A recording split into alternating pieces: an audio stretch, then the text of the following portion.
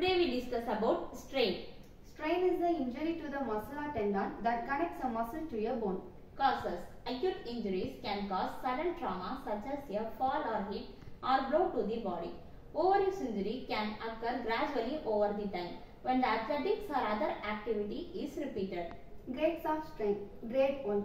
Strain affects only a limited number of muscle fibers. Grade 2. Half number of muscle fibers torn. Grade 3. Complete rupture of muscle fibers. Treatment. We should prefer the RICE protocol for strain. Rest, ice, compression and elevation.